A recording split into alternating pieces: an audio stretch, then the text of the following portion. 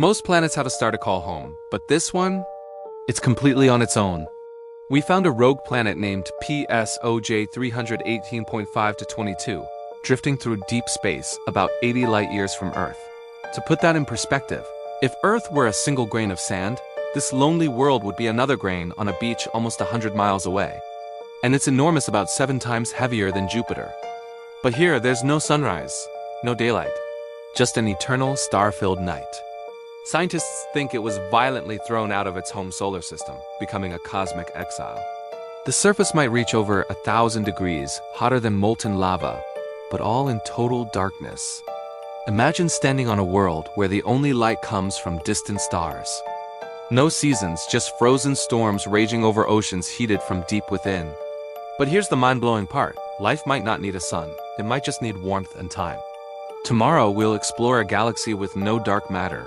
What should I cover next? Let me know in the comments, and don't forget to like and subscribe.